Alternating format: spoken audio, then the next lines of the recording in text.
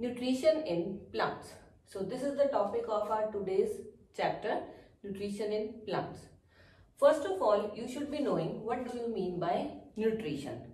But before nutrition, there comes a term which is nutrient. Now in your 6th class, you have already read about components of food. Components of food. What are the components of food?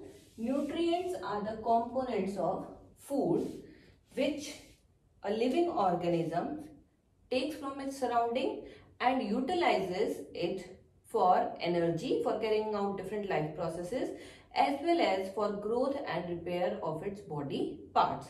So, nutrients, as you have read in your class, that can be carbohydrates. You have read in your 6th class, carbohydrate is a nutrient. Then we have fats.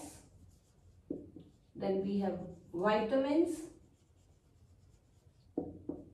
Then we have proteins.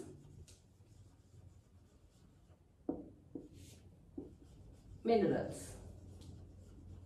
Along with this, there are other components also. It can be like roughage also, as well as some amount of water. All these are the components of food, but all are not considered as nutrients. Now the process of taking these nutrients, the process by which a living organism takes these nutrients is called as nutrition. So here in this chapter we are reading about how the plants, they take the nutrients from its surrounding and then how they utilize these nutrients for their own life processes. Then we have the modes of nutrition. Modes. Modes means the ways by which an organism takes its own food. Now here we have 2 modes of nutrition in our syllabus. One is autotrophic mode of nutrition. Autotrophic mode of nutrition is shown by certain organisms, and then we have heterotrophic mode of nutrition. These are the 2 main modes of nutrition which we are going to discuss in this chapter. Now, autotrophic mode of nutrition. This mode of nutrition is carried out by the organisms which have ability to produce their own food. Like auto means self and trophic means to synthesize.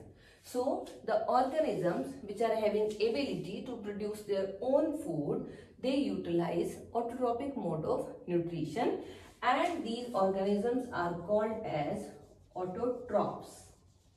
Autotrophs is the term used for the organisms which are showing autotrophic mode of nutrition. And what comes in this? Basically, plants come in this category because plants have the ability to produce their own food. So, plants are the most common autotrophs which are present on our planet Earth. Then we have heterotrophic mode of nutrition. Details of these we will be doing later in the chapter.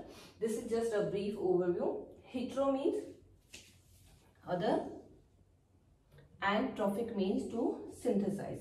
Now it means the organisms which are not having ability to synthesize their own food but depend on other organisms for food. Those are called as heterotrophs, and they adopt heterotrophic mode of nutrition. Now what comes in this? In this basically we have animals, and human is also a social animal, so human being is also considered in this category only, that it is showing heterotrophic mode of nutrition.